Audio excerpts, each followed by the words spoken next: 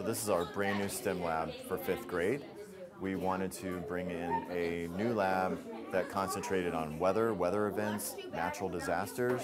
So we thought hurricanes would have been a great start, especially living here in Florida.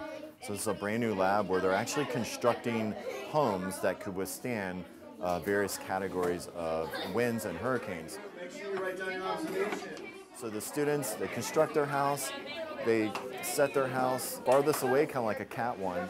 They test it for 5 seconds. If it passes 5 seconds, they check it off. They move it closer. So the closer they get to the leaf blower, the stronger the winds, the category.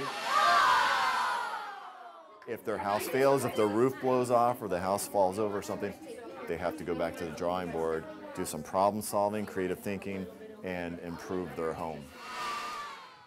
I learned that hurricanes have very, very strong wind and it could affect houses and destroy them. It helps me learn because you can see what's going on. I like it because we get to do things that we probably would never get to do. I like building things and it's like fun to craft.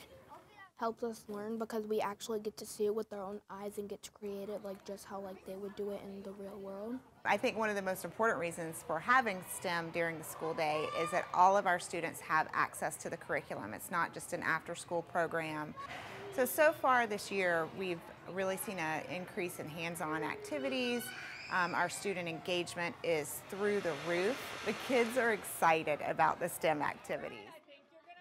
In doing a STEM challenge, I love seeing that they're engaged and excited about it, and they don't even always realize that they're learning until we come back and reflect at the end and say, hey, did you realize you were using multiplication and division?